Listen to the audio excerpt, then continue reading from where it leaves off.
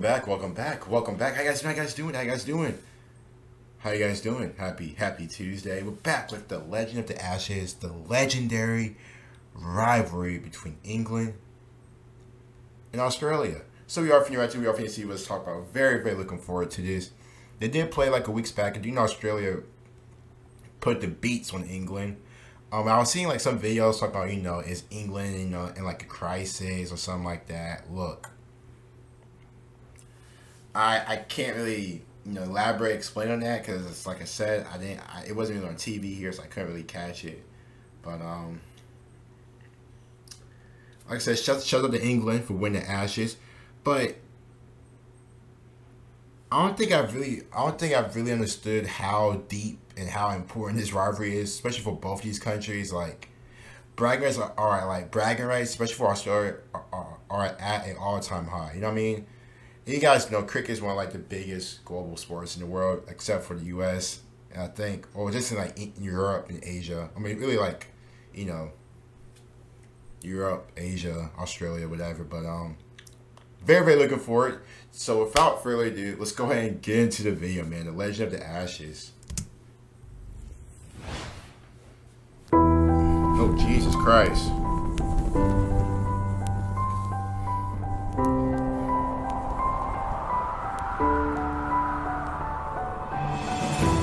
Here we are on the eve of another Ashes series, and it promises to be a fantastically competed for series between England and Australia. But now, what are the Ashes?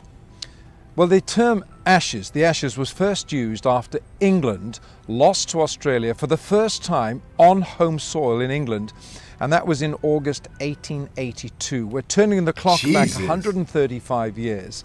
And you can already tell by, I guess, 1880, I guess it was like, during the 1882s, 1880s, whatever, you can already tell how big this was. You see people on top of buildings, crowds there. It seemed like, like the setup is damn near the same. Like, the setup is the same. So you guys know, like, cricket hasn't really, it has evolved, but at the same time, like, most of the stuff is still the same. Just like baseball, stuff like that. Like I said, I'm not comparing cricket to baseball. Two completely different things. And it was a significant defeat for England. It wasn't the first match between England and Australia. That was 1877. Damn. The first test match at the MCG. But this was significant because of what happened afterwards. Just check the scorecard from this memorable test match. It was a very low-scoring match. Australia 63 all out in 80 overs. England replied with 101 all out. Fred Sporforth, the Australian, picking up 7 for 46, the quickie. Australia in their second innings 122 all out, and England, they were set a target of 85, were bowled out for 77 in 55 overs. W.G. Grace made 32 and Sporforth picked up 7 for 44. He picked up 14 for 90 in the match, but England lost that test match by just 7 runs. Well, there was a gloom in English cricket, in English sport after this. The Sporting Times the day later wrote what was an obituary. It was a supposed mythical obituary for English cricket, and it read, "English cricket died at the Oval on the 29th of August 1882. The body will be cremated and the ashes taken to Australia." Damn, that's tough. That's tough. Yeah. This was in the 1880s. So, you know what I mean? Yeah, that was probably fighting words back then. You know what I mean? That was disrespectful back then. You know what I mean? English cricket, which died at the Oval on 29th of August, 1882. The body will be cremated and the ashes taken to Australia. Jeez. That's fighting words right there back then. You know what I mean? They, you know what I mean? They were not. You want a hook? That's fighting words. The words have remained ever since. The concept caught the imagination of the sporting public. At the end of the 1882 cricket season, Ivo Bligh, who didn't play in that match at the Oval, was given the captaincy of England, and he took an England side to Australia to play 3 tests, and he vowed to return with... Okay, this was during like the 1880s. I know like you guys probably can't really answer this, but like also then you have, planes back then. You know, so I'm guessing they had to take what, ships? You know what I mean? Like, they couldn't take a train because obviously Australia's like its own continent, like surrounded by water and stuff like that. So I do find it interesting and questionable how, like, how did these two teams play? You know what I mean? I mean, obviously there's a way of transportation. I'm not trying to, you know, sound dumb or be like a smart ass or whatever, but like, you know, if they had to take like ships or boats, whatever, they was at sea for a good solid couple months. You know what I mean? And imagine making that trip just to get your ass beat. You know what I mean? That's embarrassing. You're at sea for, you know, all these months. Like, you gotta get right. You gotta get right every time. Every time you gotta get right. The Ashes. Now, they were mythical, these Ashes.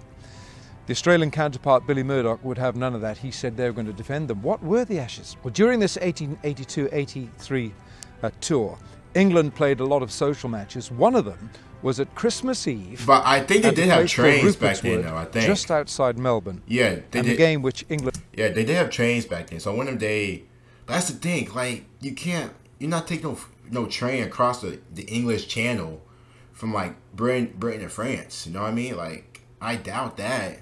Unless I'm missing something. So that is interesting. I wonder how they.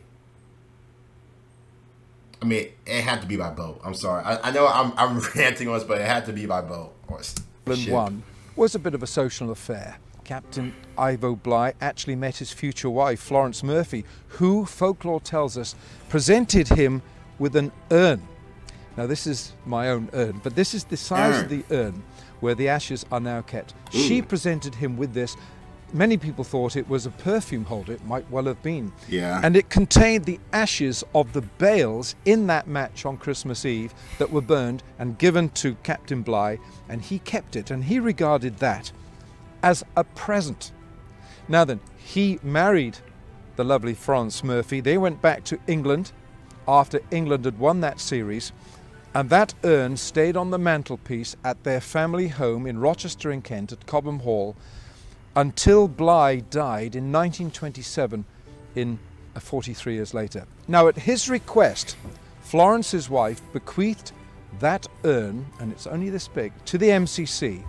And today, over 90 years on, this tiny, delicate and irreplaceable artefact resides in the MCC Museum at Lord's Cricket Ground in London. In the 1990s, the England and Wales Cricket Board commissioned an urn-shaped Waterford crystal glass trophy, and the Ashes trophy is what the modern teams play for now. It's crystal glass. And it was first presented to Mark Taylor after his team won the 98-99 Ashes against England. The urn has only twice been taken out of Lord's. Once for the Australian bicentenary celebrations in 1988, and secondly to accompany the Ashes series in 2006-07.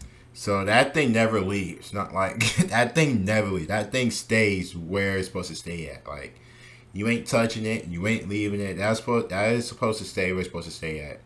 That's nice. That's nice. 7. I don't know what the reason was for that. In terms of numbers, Australia and England have each won 32 times with 5 draws. It's absolutely level. But isn't it marvellous that in all these years, these obviously that's not right, though. Cricket professionals are playing for a trophy about that size, the urn which contains the ashes that goes back to bygone years, to 1882. It's a wonderful story, but nothing comes bigger between England and Australia than the Ashes. Yeah, you can tell this is big. Obviously, I think there's like a 3 or 4 or 5 euro video. So obviously, they was 32 and 32 winners. Now I'm not sure what it is now, but like both teams, like I'm saying, both teams compete when it comes to Ashes. Like, it ain't no joke. I mean, yeah, Australia, beat them pretty, handily or whatever this time around. But I mean, England, they can get right. You know what I mean? They can get right. But I do want to go back to the scorecard, which is very, very interesting. So this is the only test to over in 1882. 63 for 10, 101 for 10, 122 for 10, 77 for 10. And Australia won by 7 runs. Which I'm guessing you just add, just add the math up, whatever, you know what I mean? But that's interesting. That's very, very interesting. That's pretty. That is a low scoring game. You know what I mean? That is. But it's like 1882. You know what I mean? So like, to be honest, I haven't even checked the scorecard from like the past, like, Ashes. So I can't really, explain on that. But the names Pete Barlows, I might even pronounce the S, buddy. Blackham. Hey, but that's very, very interesting though. And now I really understand how important the Ashes is to England and Australia. I like it. I like it anyway. You guys will get like yourself. Come up, let your thoughts, the reactions. We'll see you guys later.